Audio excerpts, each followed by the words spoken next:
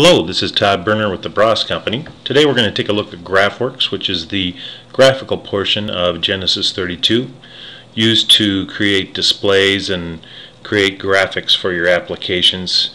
It can be used standalone or part as a complete SCADA application. It's a human-machine interface that allows you to develop for web-delivered applications via browser, pocket PC applications for portable apps, as well as embedded devices or standalone PC SCADA applications. It's a very flexible development environment. One development environment can be deployed in multiple devices and applications. I'm going to start out here and take a look at transparency. As you can see here, we have the ability to select a color as a transparent color, and when we do that, we can toggle between that color, and that allows us to actually make a portion of our display invisible or see-through, so to speak. Going into the format here, into the display properties, and I'm going to select that pink color there that was on the display and make it my transparent color for this application. And I'll go ahead and apply this. Go back into runtime. And now that it's in runtime, I'll toggle that, and you can see my display behind the GraphWorx image. So if you have things that you want accessible through the display, that's a handy feature. Take a look at our expression editor. You can see we have the ability to create expressions on a pick action or any action that we want to use within the product, and whether it's math, arithmetic, or relational, or whether we have some other math functions. You can see conditional or sine, cosine, browse to specific tags, bitwise, logical, and also string functions. We'll pop into configuration here and just resize this,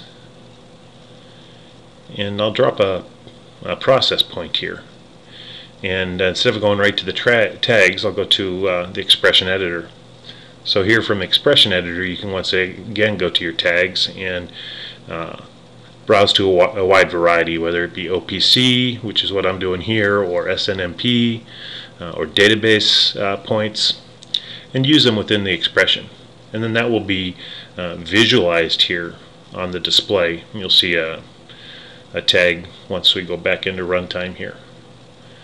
So that can be an expression of multiple tags.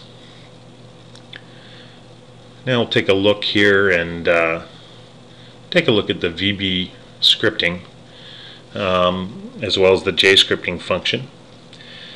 And a pick action or a button can be used to assign a pick to run a VB script, as this shows, or a VBA script, or a VB script, or a JavaScript. This JavaScript's changing the color of the display. So it's powerful. You can it'll run whatever version of Java is installed on the machine and whatever version of VB you use for your application. And take a look here at some of the image types you can use. And you'll notice you can bring in a wide variety of images: GIFs, bitmaps, PNGs, TIFFs. Also, once you bring in an image, you can rotate it as well, which is a pretty cool function.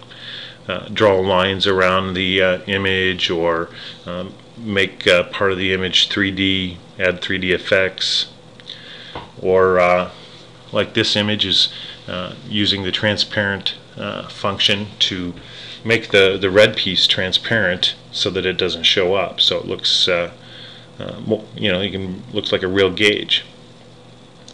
Or the freeze object function, which will freeze an object to the display. So if you want to freeze an object, make sure you don't move it while you're developing other portions of the display. That's a pretty cool function as well.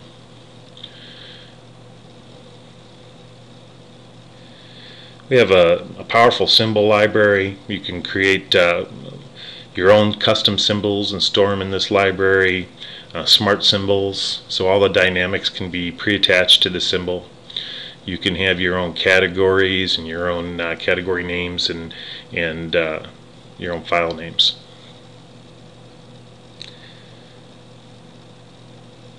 Here's our animator. You can very easily animate objects to provide yourself an illusion of animation. Selecting these three objects and using the animator, it makes it look as though product's fallen out of the tank onto that platform. When we turn it off, there's nothing there. Turn it back on, product's fallen out of the tank. And this is a snapshot of the animator tool. So you can select multiple objects and animate them.